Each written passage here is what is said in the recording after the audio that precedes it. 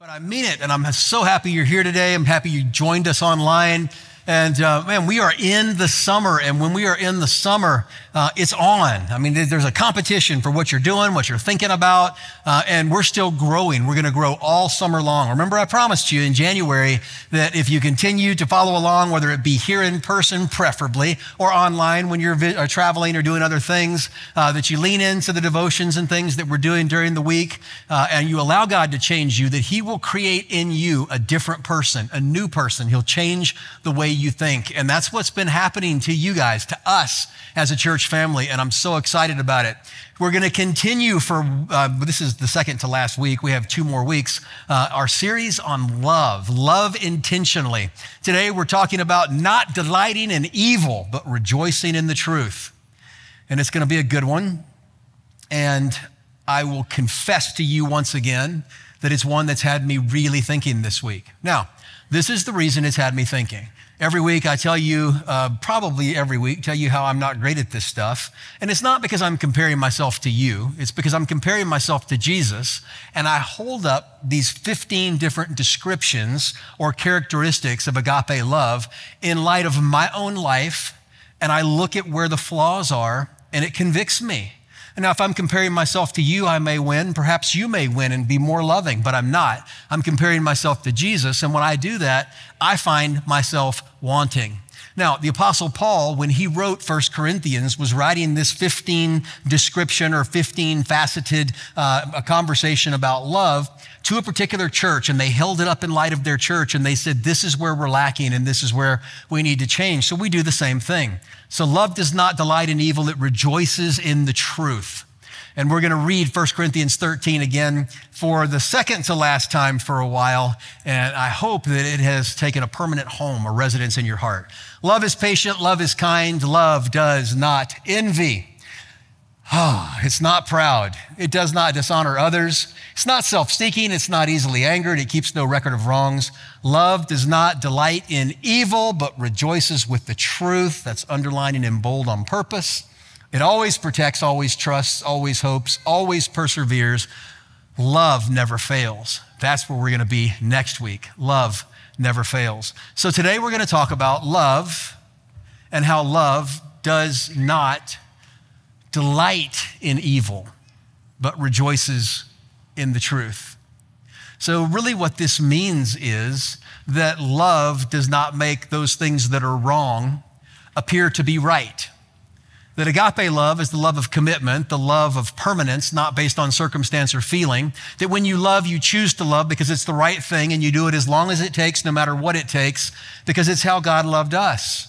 And so when the Bible tells us not to delight in evil, that love does not delight in evil, but delights in the truth, the first half of our time together, we're going to spend talking about how we are not to be people who delight in evil. And I'm going to break down 2 ways that we normally do that. One would be a way that we delight in evil and it's a direct insult to God. The second is a way that we delight in evil and it really destroys us and our own personal walk with Christ. And you may say that I don't delight in evil, that I don't like sin. Well, I would say to you that none of us like the idea of sin. But even though most of us or many of us in here are believers in Jesus Christ, we've become Christians and followers of Christ, there still lives within us in the dark places, a magnet that draws us toward something in our life that is set to destroy us. The Bible says Satan prowls around like a roaring lion seeking to devour us, that he has schemes and plots and ploys and plans, and he wants to destroy you, to divide you from your relationships and your purpose, and to keep you from understanding the reason that you were put here in the first place. In your devotionals on the very first day on Monday, we're going to talk about sin. I'm going to define it for you. You're going to get a little theological. We're going to discuss where it came from, the impact that it had on us and why we should hate it. Then we're going to talk about developing the theme. We're going to talk about some of the things we're going to discuss today. And each day we're going to break them down in a 5 to 8 minute segment where you'll be able to follow along. And the sermon, this teaching, can continue to live in your heart all week long.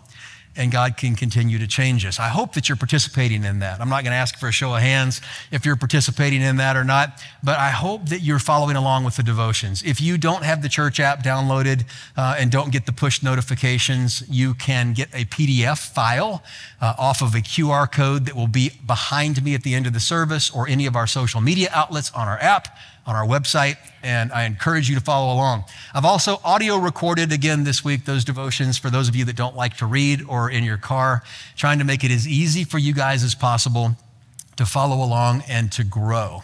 Where do you get your truth? That's what I want to know.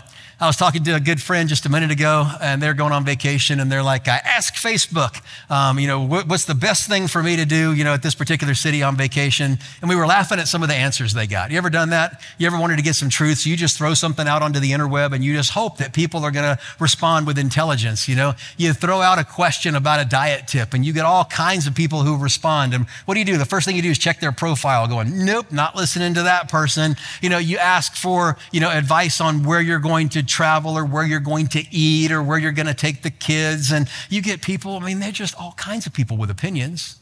You get truth from your family. You get truth from your friends. You get truth from the things you formerly believed. But we're going to talk today about where we get our truth. Before we do that, though, let's talk about two ways that you and I might find that we delight in evil. I trust that we've decided that we're not going to sin. That if there are things in our life that we know that are displeasing to God, actions, thoughts, and attitudes that we know are there that shouldn't be there, we've decided that we are going to get rid of them.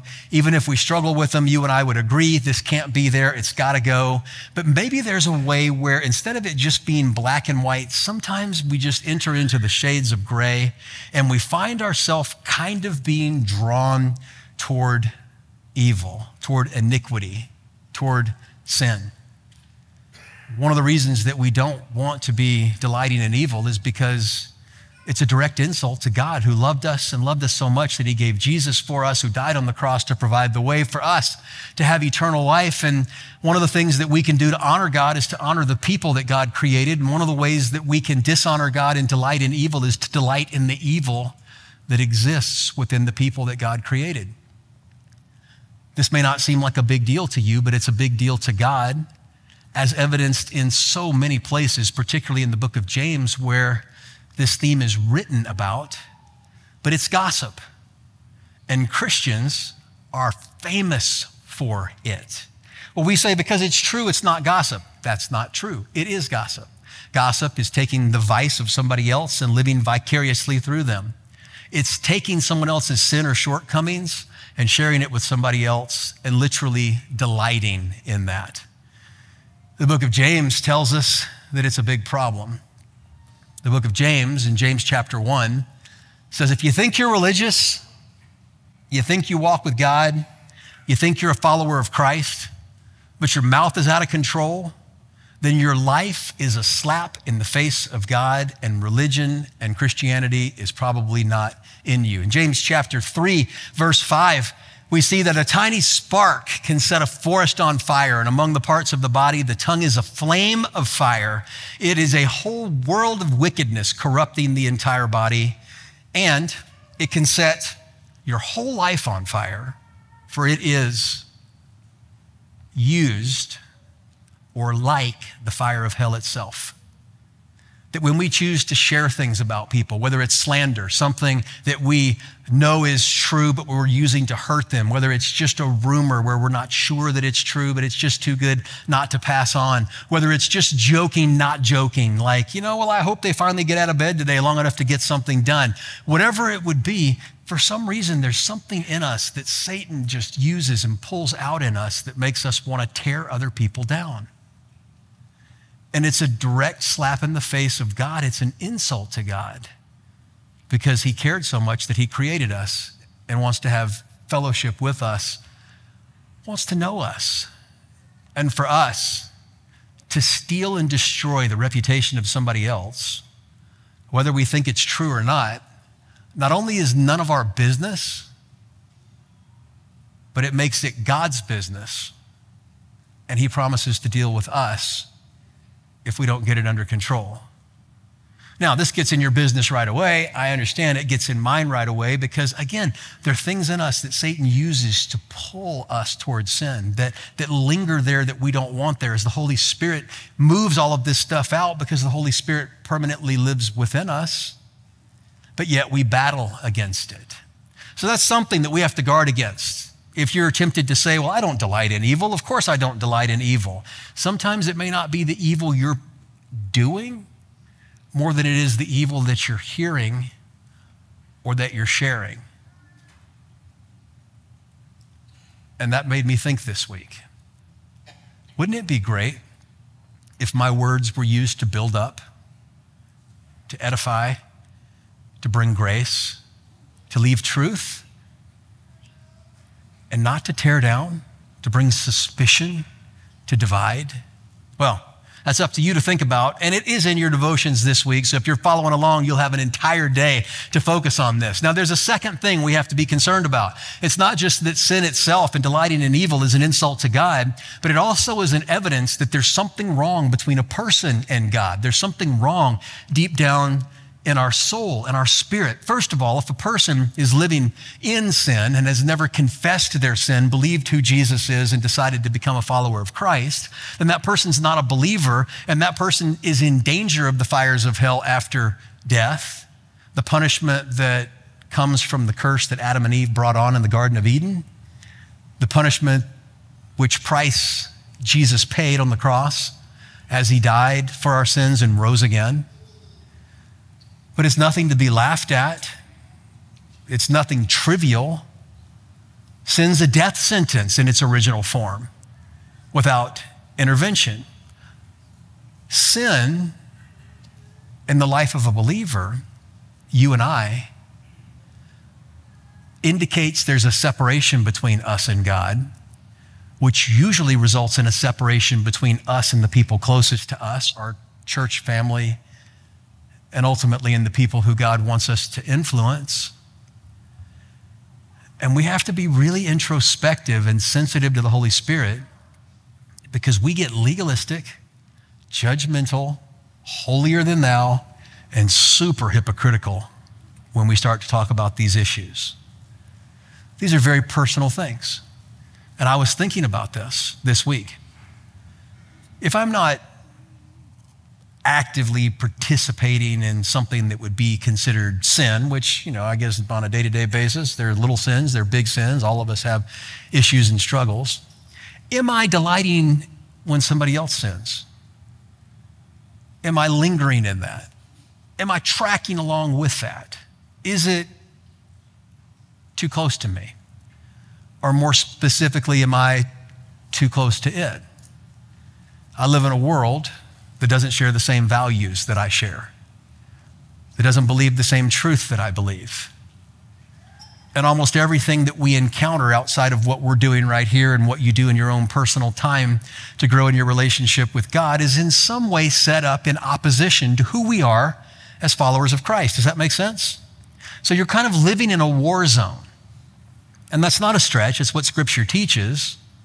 And you're under attack. You're under attack from the things within you that draw you toward sin, which separates you from God and from the people closest to you. It kills your relationships and destroys your witness.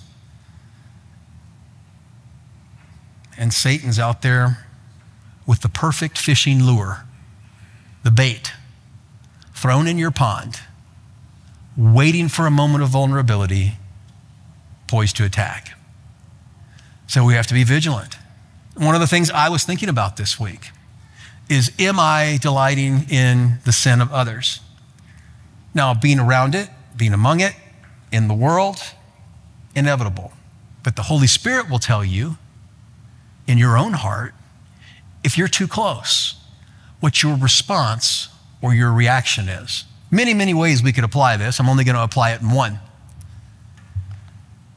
Are you willing to do an entertainment audit in your own life? Because a lot of the entertainment that I enjoy and that you enjoy isn't designed to build and grow my relationship with Jesus Christ. It's just the way it is. I like a Netflix series as much as the next person. I like music as much as many people. I like to watch movies just like you do. But I need to be honest with God, because I don't want to take delight, to dwell in, to become invested in the sin of other people just because it's not me. That was a heresy that the Apostle Paul dealt with in Scripture, that Jesus dealt with. As long as it's outside the body, it doesn't matter. As long as I'm not doing it, it doesn't matter. I can be around it, I can watch it. It doesn't matter. And Jesus said, what we think is directly connected to who we are. So since we're going to be people who don't delight in evil or sin, I want to ask you this question. Are you willing this week to do an entertainment audit? Now, this is personal. If you're married, I encourage you to do this with your spouse because it's really good when you have the same guidelines. But are you willing to look at the things together, objectively? To say to the Lord, God, when I watch Netflix or Hulu or Paramount Plus or YouTube TV or whatever it is you watch it with me. God, when I listen to the music I listen to at the gym, driving in the car, whatever, listen to it with me. I mean, he is anyway, right? It's just that we're acknowledging it. It's not like we're letting him in on this big secret. And he's like, thank you. I've been waiting. I mean, he knows, right? But we're sort of acknowledging. When I scroll social media, scroll with me. The Lord knows when I post on social media, post with me, right? Some of us, man, we torpedo our witnesses on social media so fast. That's a different subject for a different day. When I browse the internet, God, browse with me. What series do I enjoy? What music lingers in my mind? What posts do I stop on and interact with? What sites do I frequent? Do I delight in evil, in sin? And again, I'm not the church lady. I do not want you to think I'm out of touch. I do not want you to think that I'm telling you that all TV and all music, I mean, there was a day when churches did that, right? All non-Christian music is bad and you can't listen to that. If it has a drum beat, it's too much like the devil. And I mean, there was a time, you guys may not know this time, I lived this time. Movies were bad no matter what. If they had a certain rating, it didn't make any difference. You couldn't watch them. And some people said Christians can't even be seen in a movie theater because after all, terrible things happen in there. And then it was bowling alleys. And I mean, we went crazy with stuff like that, right? That's not what I'm talking about. What I'm talking about is you in your own heart and your own conscience. You want to be loving. And so you have to ask yourself by asking God to point out and reveal. And if you're married, I believe your spouse is involved in this. Am I delighting in evil? I mean, it's no surprise or no secret that one of Paul's big concerns in Corinth was sexual sin. But gossip ran rampant. They had an elitism that was disgusting, a caste system among Christians, pagan worship. I mean, all kinds of issues, all kinds of ways they could have participated in the culture and said, I'm not part of it, but I'm still celebrating it. There's a fine line we walk as Christians, being in the world and loving people, but not being so much a part of the world that we forget who we are. We're going to come back in just a few minutes and we're going to talk about delighting in the truth.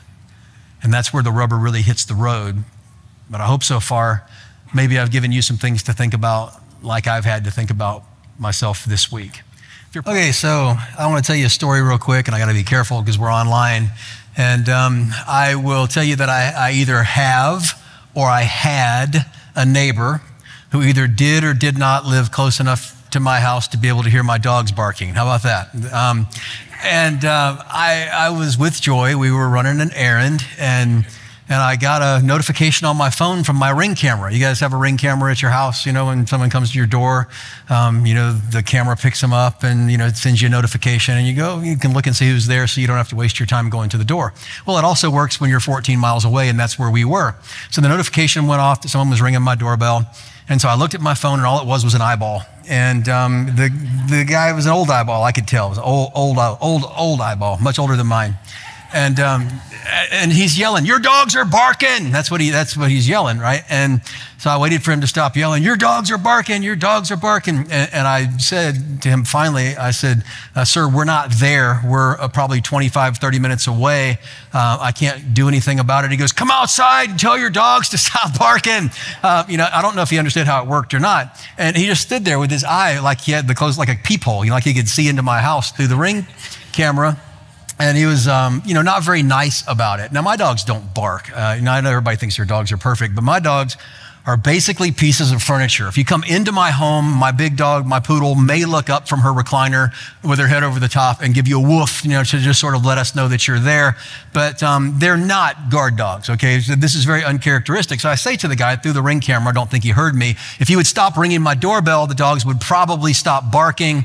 He was very upset. He took off, and I was a little mad about it, right? I was a little chippy. I mean, I've lived in the neighborhood, whichever neighborhood it was, the one I'm in now or the one I've been in previously, for a long time, and long enough to have a good reputation, and my dogs got along with everybody. So my wife and I, sometime later, were walking, as we like to do in the evening, and guess what had happened? This neighbor, who was so upset about my dogs barking, now possessed 2 dogs, and they were barkers. And I thought that was the best thing that had ever happened to me in my life, because, that may be a little dramatic, they weren't like close enough to for it to be a nuisance, but they were close enough for me to say, "Joy, I am going to his house and I'm gonna stick my eyeball in his Ring camera and say, 'Your dogs are barking.'" I was so happy that something bad happened to him. Now, could that potentially be delighting in evil and not rejoicing in the truth? Maybe not evil, although his dogs are pretty bad. That's kind of sort of how we are, isn't it? It's like something bad happens to somebody and we talk about it and we tell the neighbors. If I'd gone across the street and gone, "That guy's dogs are so bad, and he was over at my house doing it," it just becomes something far worse than what it actually is. So we don't want to just stay away from evil. Of course we do. We don't want to delight in evil, but we want to rejoice in the truth. So where do you get your truth? We'd already talked about Facebook, friends, family, former beliefs, all the ways we get our truth. The Apostle Paul, interestingly enough, had some really good friends. He had a friend, a woman whose name was Chloe. And in 1 Corinthians chapter 1, you see that Paul, he wasn't in Corinth when he wrote this letter, was in a different city. And Chloe sent some of her people who worked in her house to tell Paul about some of the issues that were going on in the church. Now, this is a very dangerous situation, because if you take your friend's word for the information that they're giving you, and you're doing something as significant as writing a letter to a church that ends up being in Scripture, and of course the Holy Spirit authorized this letter and endorsed it because it was true, you're putting a lot of stock in your friend. But how many of you have friends who you wouldn't really trust with the most important decisions that you want to make in your life? How many of you have friends that you would trust with something like taking their word to the point where you're ready to write a letter confident that it's God's truth? The Apostle Paul later in 1 Corinthians 16 talked about 3 special friends who came to visit him: Stephanas, Fortunatus, and Achaeus. And he said that they came and they encouraged him and were true friends. They shared something. And if you're going to get your truth from your friends, and I'm telling you, truth from so-called friends divides families, it divides marriages, it divides churches all the time. I mean, it's as divisive can be. If you're going to bring people around you who you trust, and by the way, if you want to know the future of your faith, show me the friends that you keep close to you. It is amazing to me that outside your immediate family, who you're supposed to spend time around, the people who you choose to spend time around, you become like them. So are the people who you choose to spend your discretionary time around, if your faith became like theirs, would you be happy? Would your faith be stronger? Would you be more the person who God wanted you to be? Those are the kinds of people we're supposed to pull into our lives. Nobody's perfect, but if you have friends with really good marriages and you want to have a good marriage, then the way they talk about their spouse, the way they treat their spouse, the way they want to spend time with their spouse rubs off on you and on them.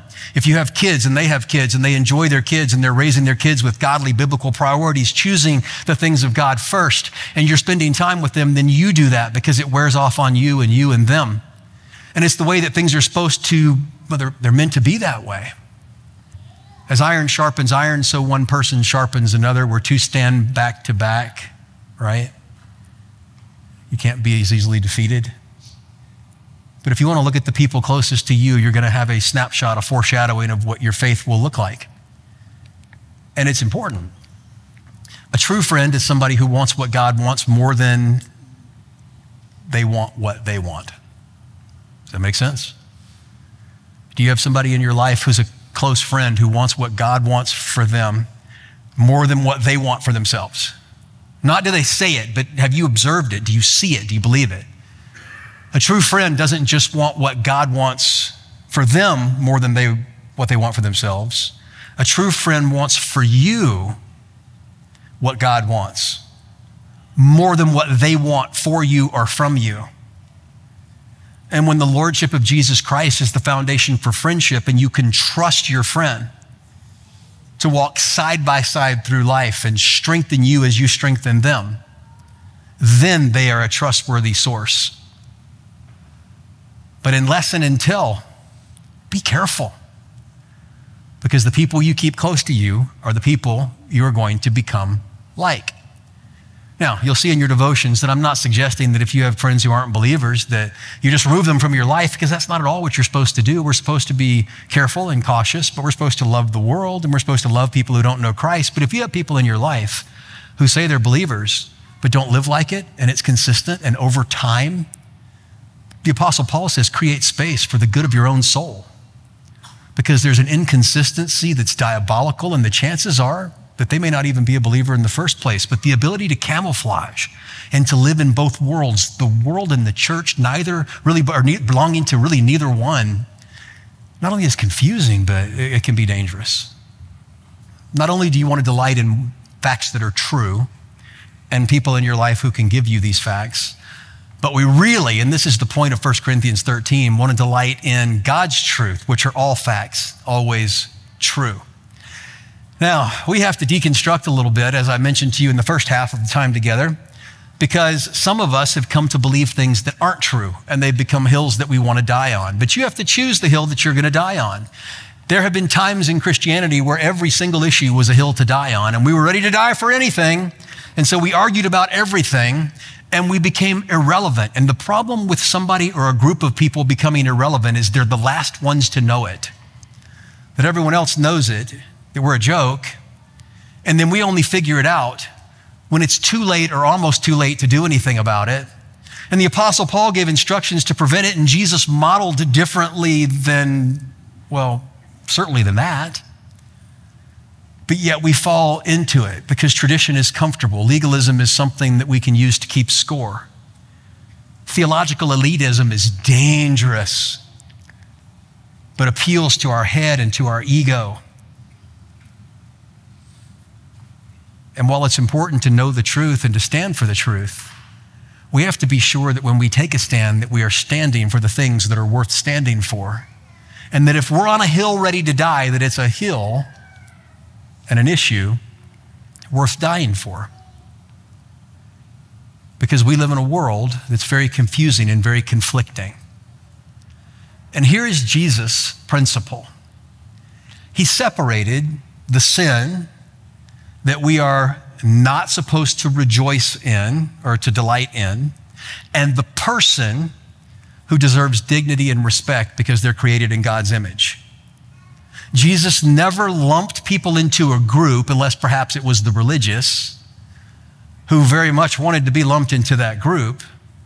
But he saw people as individuals and separated them from the issue, which caused him to have a very unique way, at least at that time, in being about the truth.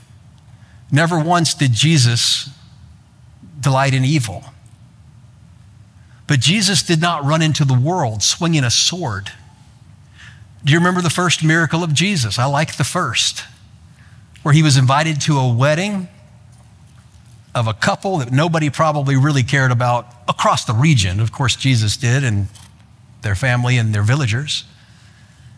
But obscure couple in a little tiny town in the middle of nowhere. And Jesus had two choices. He could have rolled a rock with his disciples into the middle of the village. First day he got there, first hour, right? Stood up on that rock. Stop it, stop it, stop it. You're going to hell, you're going to hell, you're going to hell. Stop it, stop it. Pointing his finger, dropping the mic and leaving, going, boy, I witnessed to them, didn't I? But oftentimes that's what we do, and we choose Facebook, or we choose sometimes, if we're brave, arguments face to face, to think that we can beat and argue, to bully somebody into the gospel. And we live in a time right now that's very, very divisive, because there are issues that we deal with that most of us believe are not biblical, that they are against God's truth. We see them politically. We see them with celebrations. We see them in the news. They're everywhere. And we are faced with this very issue. How do we, as followers of Christ, not delight in evil, but rejoice in the truth? How do we, as followers of Christ, separate issues from people and love people and value people and assign the dignity to people that they deserve, but not walk any further into the issues than we need to? Jesus walked in. He didn't run in. And he didn't run in with a fist or a megaphone or a gigantic Bible smacking everybody he could reach. He walked in with an outstretched hand. And he loved, and he befriended, and he believed in, and he saw. And people looked at the way Jesus lived and said, how are you so different? And when Jesus responded, he responded with grace and truth. But he earned the right to share the truth by the way he lived. And in my mind, that's rejoicing in the truth. Not picking every single little nuance to be a warrior for God, an Old Testament prophet, standing alone in the wilderness. Everybody's scared of you. But by goodness, you're speaking the truth. But to be like Jesus. There were many, many people who liked Jesus, who weren't like Jesus at all. That blows your mind, doesn't it? The Pharisees, the religious, were so busy waging war against anything they didn't agree with. And they're like, where's Jesus? He's supposed to be arguing with us. He's supposed to be debating. He's supposed to be posting. He's supposed to be attacking. And they're like, there he is. He's in the house of a tax collector with a whole bunch of sinners. And they lob accusations at Jesus, saying, there you are, you're just one of them. He goes, no, I'm not one of them, in the sense that I'm not delighting in evil, but I'm delighting in people. And the only way you do that is up close, with an outstretched hand, not a closed fist. And so we have to decide, how is it that we are going to live? Because the issue, the hill that's worth dying for, is critically important. I'll start off with something that nobody likes to talk about, but hell is real. And I say that with a smile, only to soften the blow of the words, because as you'll read tomorrow in your devotion, Adam and Eve started it, but you and I have done a pretty good job perpetuating it. We were all born with a sinful nature. And the wages of sin is death, but the free gift of God is eternal life through Christ Jesus. Let me explain that. I deserve hell and death and separation. And so do you. But God, because of his mercy and his love, didn't give us what we deserve. He gave us Jesus to come and live a different way, to love a different way, to be full of grace and speaking the truth. Who took on my sin and your sin, the sins of the world, which, by the way, is the real problem. The symptoms The stuff we see, the things that aggravate us, not the real problem. They're the bait to get Christians distracted, to be combative, and ultimately to disconnect. But the real issue is that people need Jesus. Because Jesus took on the sin of the world and died a death he didn't deserve, my sin and yours and theirs, whoever the they are for you. And rose again, defeating sin, Satan, and death, and the claim that it had over us. So that any of us who confesses our sin, believes that Jesus did this for us and who he is and wants to follow him, doesn't just escape hell and is guaranteed to heaven, but is given a meaning and a purpose in this life. And friends, here is your purpose. How do you, as a follower of Christ, show love to the world you live in, to the people you are around, in spite of the issues that you face? How do you remain a person of conviction who does not delight in evil but rejoices in the truth? How do you become a person who doesn't delight in evil but delights in people and is willing to separate issues and behaviors from the soul that God created that is eternal and so important? And your job and mine is to take this gospel humbly with an outstretched hand into a world and to love and serve so that God provides the opportunity for us to explain the difference, which, by the way, friends, isn't anything good about me or about you. The difference is that Jesus saved us, and that's it. And he'll save them, whoever the them is for you. All of us have different thems. There may be some of you in here like, yeah, them's the Republicans. And then there's some in here who say, yeah, them are the Democrats. And then there's some in here, everybody has a them. Can't believe a person's a Christian if they do this. And we're divisive. But what I'm trying to explain to you is, could there perhaps be a bigger issue at stake? And how is it you're going to build a bridge between what Jesus has done in and for you and a world who desperately needs this message? And friends, that's the most loving thing that you can do. That's what the Apostle Paul was committed to. That's what he was training the church in Corinth to do. And that's what I want us to be trained to do as well. Love does not delight in evil. We delight in people. Love rejoices in the truth. So I want to pray for you, and I'm going to pray that you'll live a life of grace. Grace and truth. Truth in love. And that as you leave footprints through this life, beginning today, people will see you, the way you live, the way you relate to them, and they'll say, what is it that's different? And then you get to introduce them to your friend, to your Lord, to your Savior, Jesus Christ. Father, thank you so much for my friends who are here. And I pray that today we would have embraced a few of these issues that are really hard to embrace, from gossip, which should relate to all of us, to the entertainment audit that I know relates to all of us, to the friends we keep close to us, all building up toward the witness that we have in the world around us. We want to live and love like Jesus, but we are so far from Jesus. When I compare myself to other people, Father, sometimes I'm better, sometimes I'm worse, but when I compare myself to Jesus, I'm always found wanting. But I want to be more like him. I want us to be more like him.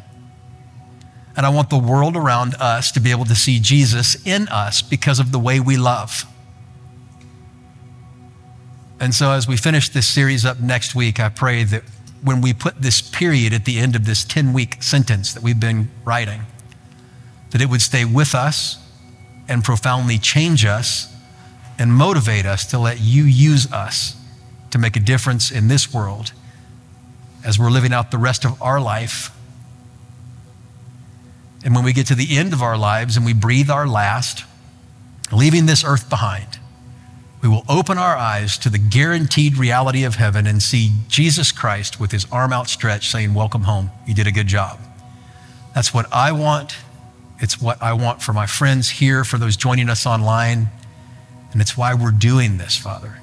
So use us as you want. In Jesus' name, amen.